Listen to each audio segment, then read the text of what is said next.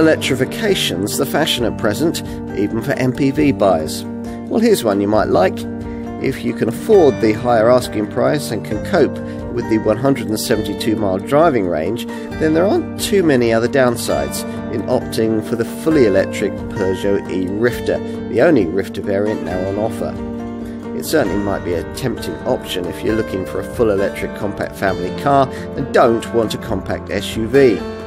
Here there's the option of a 7-seater cabin too, which is rare to find in an EV at present, except with the Citroën and Vauxhall models that share this one's design.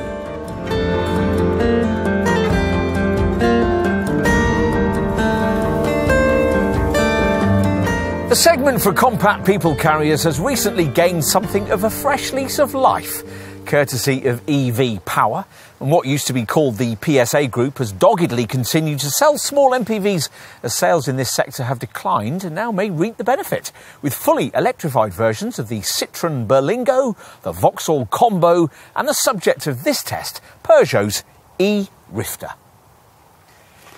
As with those two in-house rivals, it gets the 50 kilowatt-hour battery that Peugeot, Citroën and Vauxhall seem to fit to every EV they make, even the biggest MPVs. Here, of course, a battery of that size is far more appropriate, and it's been built into the car in a way that doesn't compromise cabin space. Sounds interesting.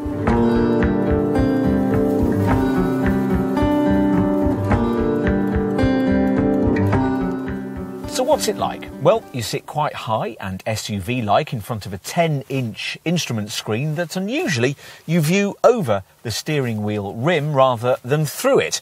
Pressing the start button gets you a beep and a green ready message on the display ahead.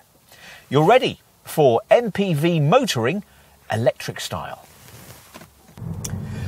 Unlike some EVs, this one doesn't spring away from rest in a flurry of torque. It's all much more linear and combustion-like, whichever of the available drive modes you select. There are three: Eco, Normal and Power. And you won't want to spend too long in Eco unless you really are eking out battery capacity, because it reduces the powertrain's normal 134 bhp output to just 80 bhp and also restricts the climate system to conserve power. Peugeot suggests that you do most of your driving in the normal setting, which increases the motor output to 107 bhp. The top power mode isn't really intended for sporty driving, but for situations when you're carrying heavy loads. The powertrain also has a B setting, which increases the level of regenerative braking to a point where the car slows so much when you come off the throttle that you'll very rarely need to use the brake unless you're coming to a complete stop. Other than that, there's not too much to get used to in driving an E Rifter. The little steering wheel feels completely at odds with the car's utilitarian vibe and tall, tippy shape. You certainly wouldn't be encouraged in any way to go throwing the thing around, even if you were late for the school play or had left dinner burning in the oven. Anyway, that would decimate your driving range, which is claimed at 172 miles for this standard length model, around 30 miles less than the full electric Vauxhall Corsa and Peugeot 208 Super Minis that also use this battery. But it's much closer to the range figure of the Citroën E-C4, which also uses it. Like all electric vehicles, this one has a bit of a weight problem. That drivetrain adds over 300 kilos of bulk, but that arguably helps the E-Rifter when it comes to ride quality. You'll feel things like speed bumps keenly, but at speed on the open road it handles tarmac tears a little better than its combustion cousins. This E-Rifter feels really at home in an urban environment, surprisingly really, because it's quite a large car, especially in long wheelbase form. But you'll feel really confident in it on the school run because all-round visibility is great, the steering is light, and as we've said, the suspension deals with porous surfaces quite well. Parking's easy because rear sensors and a reversing camera are standard fit across the range.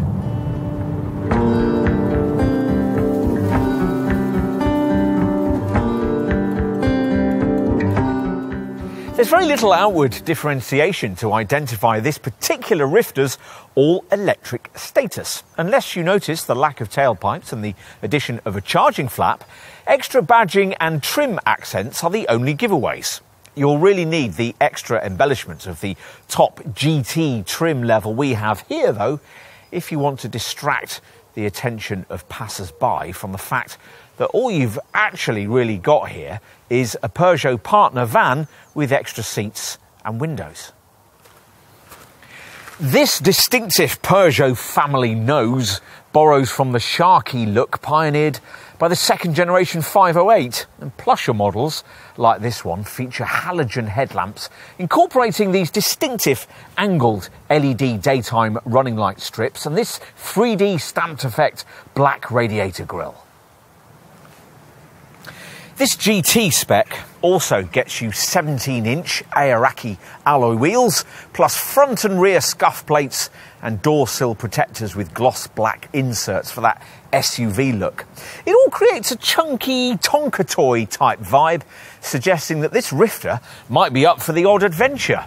As with a Peugeot partner van, you get a choice of wheelbases, standard length, which is what we've got here, or a long length version, the latter's 350mm of extra body length, enabling the fitment of a third row of seats. Now, like its Vauxhall and Citroën cousins, this car sits on the Stellantis Group's EV-compatible eCMP platform.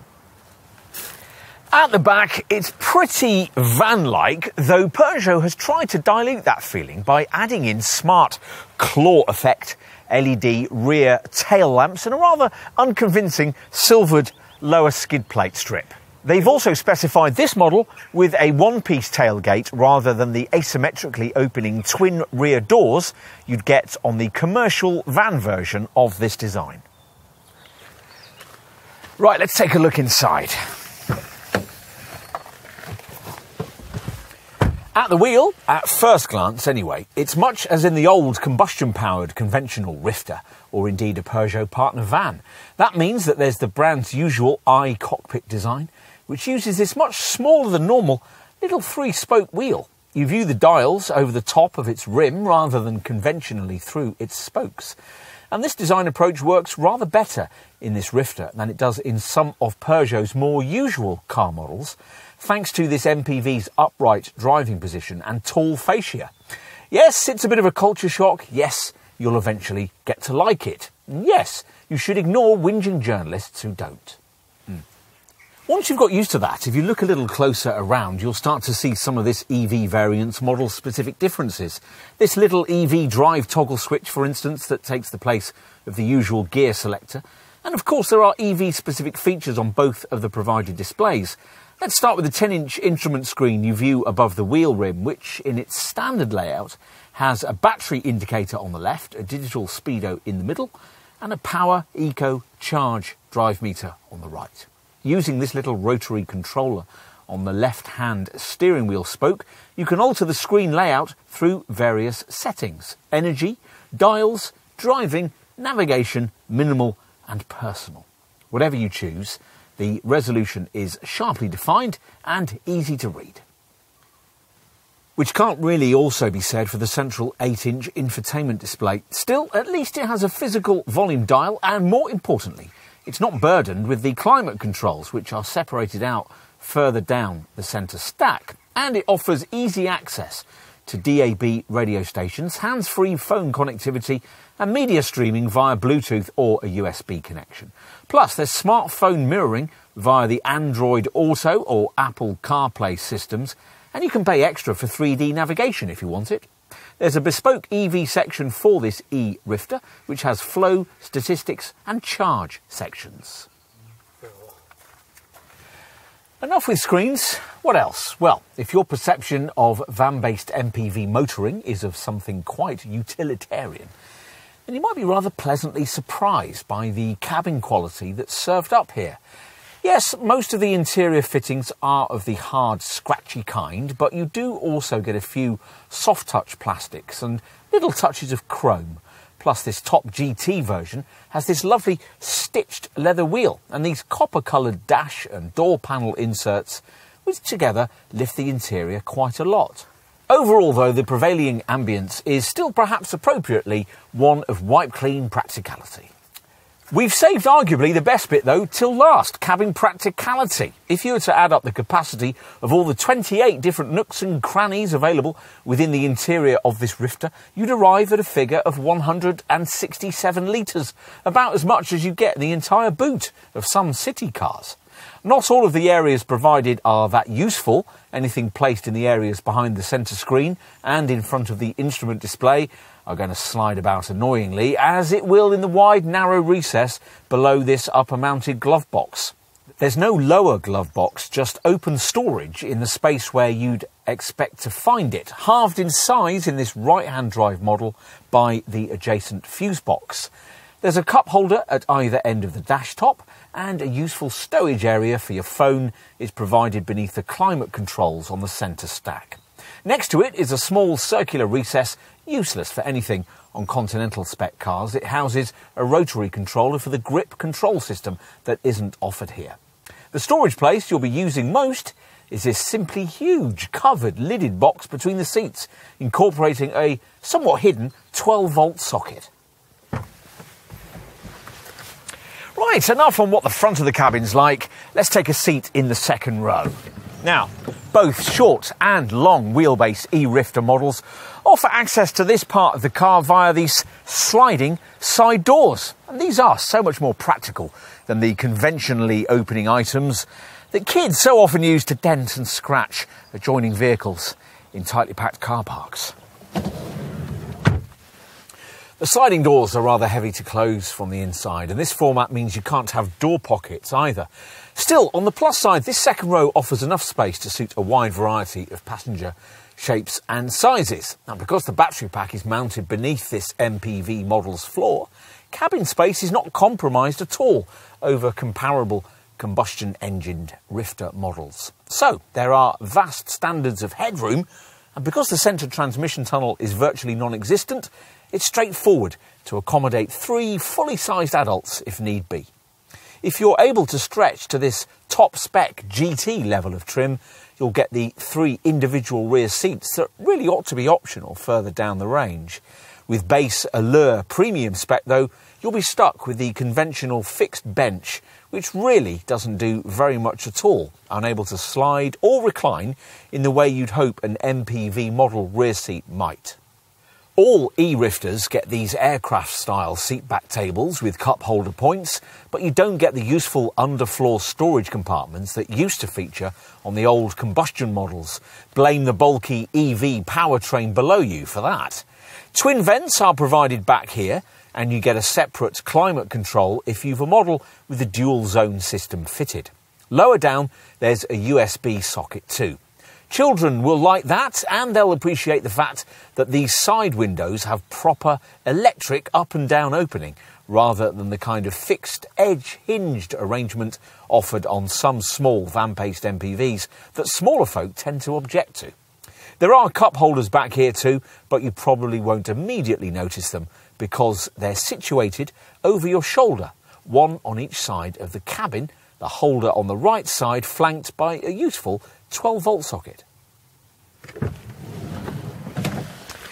And that's about it, assuming you've gone for the kind of standard length 5-seat short wheelbase Rifter we've been testing here. Were we to be buying this Peugeot though, we'd be tempted to pay the small amount extra for the long body style with its 2 extra boot-mounted chairs.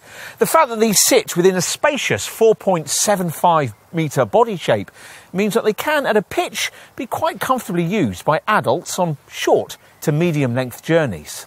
It's just another example of this Peugeot's flexibility. Right, let's finish with a look out back. Now, this massive tailgate not only takes a bit of strength to lift, but it also needs quite a lot of space to complete its raising motion, with the result that in, say, a tight multi-storey car park, you might not be able to access it at all. Aware of that, Peugeot offers a useful opening rear glass section, so you can more easily throw in small bags. To be fair, we should point out that when you do get the full tailgate open, there is a benefit to it being so big, namely that it provides quite an effective canopy under which you can corral your kids if, say, you're dropping them off at school in the rain and they're getting all their bits and pieces together from the boot. Peugeot also says that it's one of the things that makes owners go off and do things like tailgate picnics. That sounds more like a French thing to us, but we're getting off the point and ignoring one of the key things here, namely the enormous amount of luggage room on offer. Let's take a closer look at boot space. Now, whatever way you specify this Rifter, its cargo area will be vast, and the clever battery pack underfloor placement we mentioned earlier means that the capacity figures are unaltered from those of the previous combustion-powered models, though there's no storage space beneath the floor in this one. But you don't really need it, because even this 5-seat short wheelbase standard length variant can swallow 775 litres in this boot, while the lengthier wheelbase long version has a capacity of up to 1,050 litres. This parcel shelf at the back can take up to 25 kilograms of weight, so for instance you could put the dog on top of the shopping. Fold down the 3 individual rear seats and up to 3,000 litres is freed up here. With a long wheelbase model, it'll be up to 4,000 litres with both the back seating rows folded. In addition, with either body style, if you're taking really long items, the front passenger seat can be folded flat, allowing items like surfboards of up to 3,050 millimetres long to be taken inside long spec models.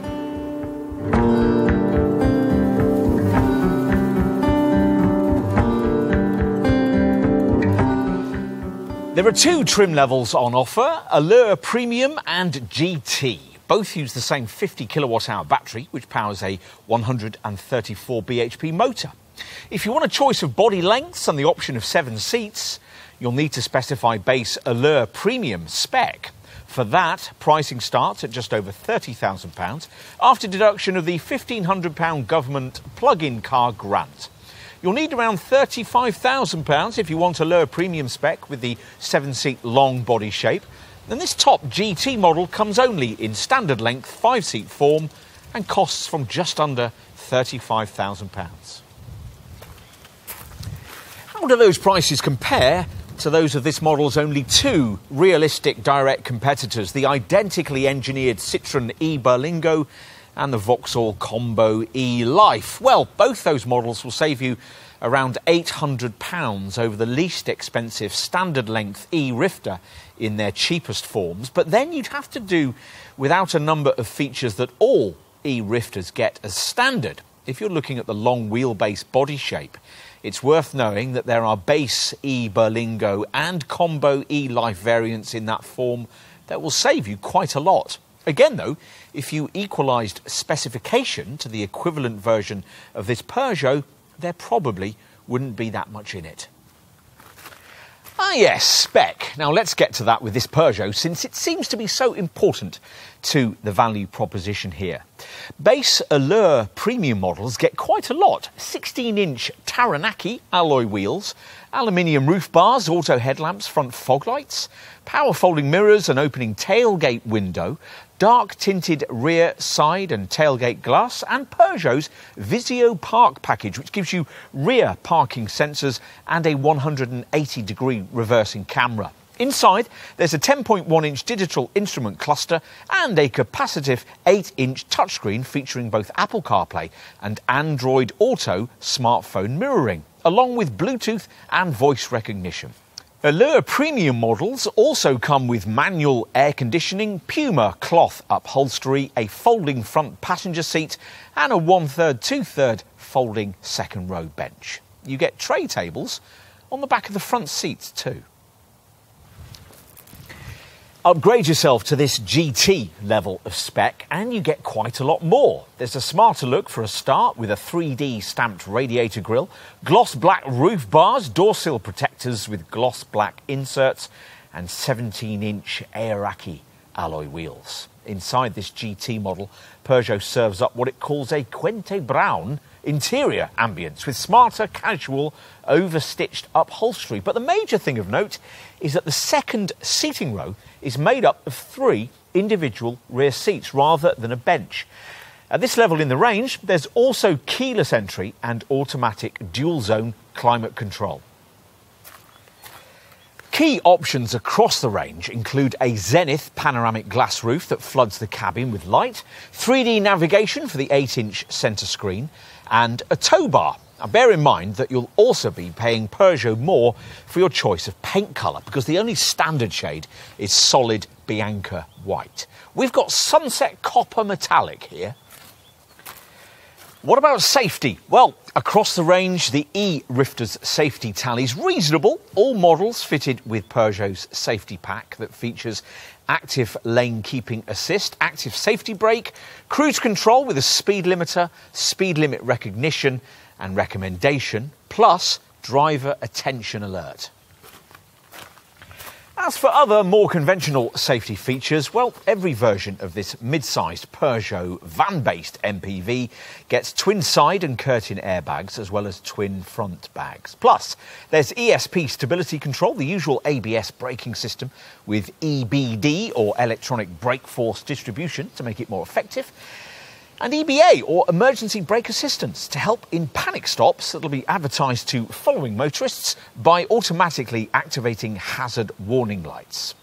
Isofix child seat fastenings, tyre pressure monitors, anti-whiplash front head restraints, an exterior temperature ice warning light and hill start assist to stop you drifting backwards on uphill junctions also make the team sheet. Specify the optional tow bar and you'll also get a trailer sway mitigation system as well.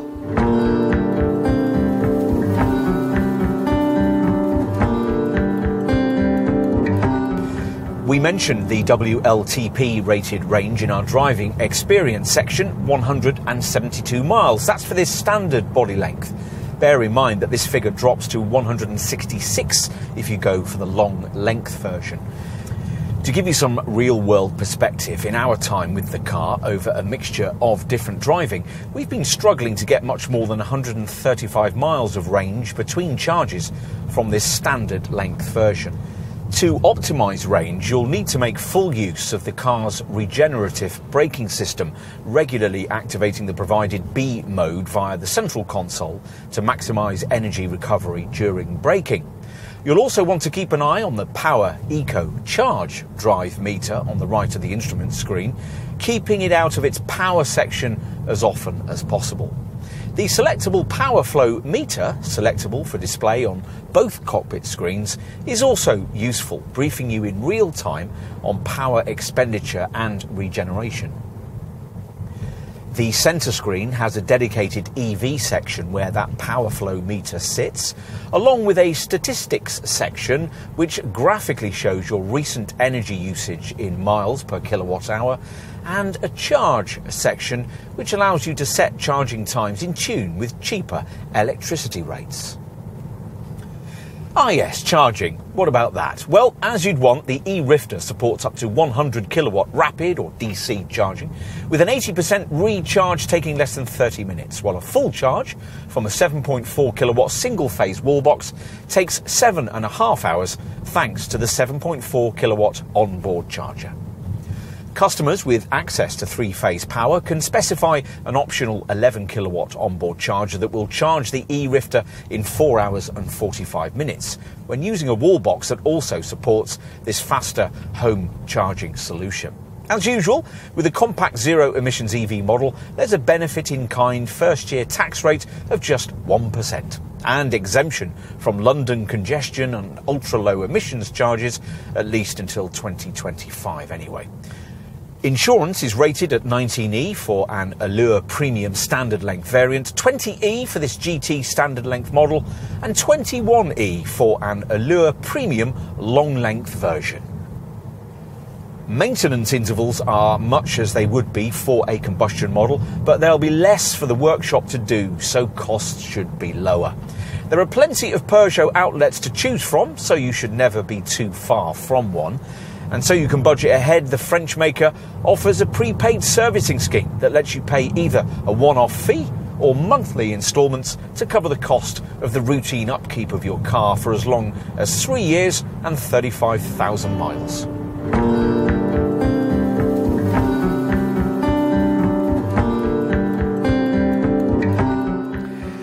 There must be plenty of people out there who want a family-shaped compact electric vehicle, maybe as a second car, but don't want an SUV. It would have to be realistically priced, have an acceptable driving range, and not look too van-like. The E Rifter, to our eyes anyway, ticks all these boxes.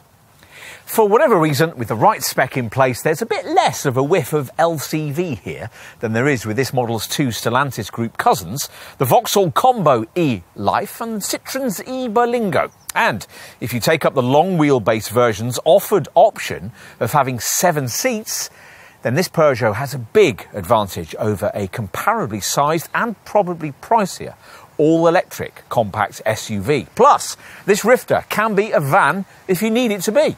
Jack of all trades then, a master of one, the art of bypassing fuel stations.